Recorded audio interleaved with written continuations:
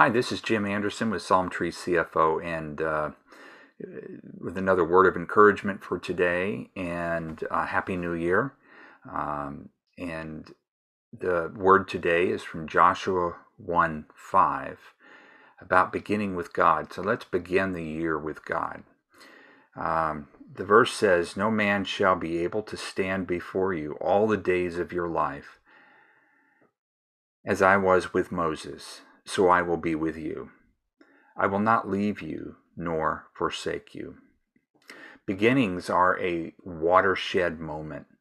The beginning of a new career, the life in a new city, starting college, even beginning every day in a new hour. Every minute is a new beginning. And every new beginning is a step in faith. Because we don't know precisely what's going to happen in the future from minute to minute. So there could be, great things happening. There could be bad things happening. Every moment is new. But one thing that we can know is that God is with us always. Some beginnings are bigger than others.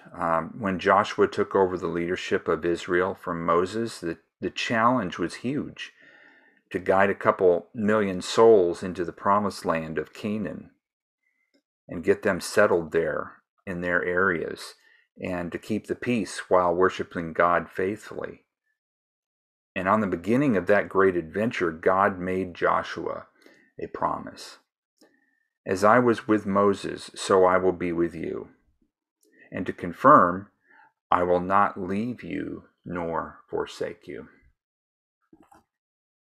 That is the promise of Emmanuel, God with us. God will be with us, and God will be with us in this new year. So let's begin this year with God. And with that, let me wish you a happy new year and a blessed year and prosperous year. And God be with you. Talk to you later.